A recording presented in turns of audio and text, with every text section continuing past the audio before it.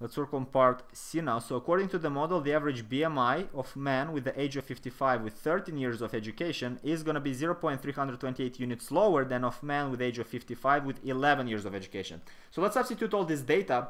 Have to remember 55 years for both people, both persons.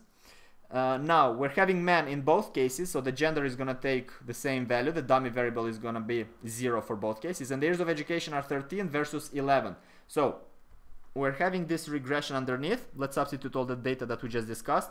We said the dummy variable is going to be 0 because we're dealing with men. The years of education is 13 versus 11, and the age is going to be 55 in both cases. Now, what can we notice? We're not going to have any difference in the results due to the age, due to the gender, because they're the same. The only difference in the results, let me change colors for that. The only difference in the results we're going to have from education. So that difference is going to be that the first person is going to have a BMI which is lower by 2 units times 0.164 per unit. So 2 units, which means that this difference is going to be 2 times minus 0.164. So the first person with 13 years of education is going to have on average a BMI lower by 0.328 units. That's what we are seeing over here. That's what they give us in the conclusion, and this one is true. So yes, we can take that conclusion. In the next video, we're going to finish off the question with part D.